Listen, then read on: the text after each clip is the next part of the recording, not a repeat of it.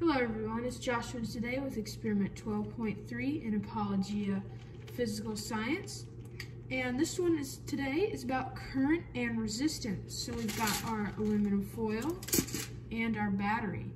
So I cut off a strip of aluminum foil, if you see right here, and what we're going to do is we're going to put one little part of the strip on the negative side and then on the positive side and squeeze it together and see what happens.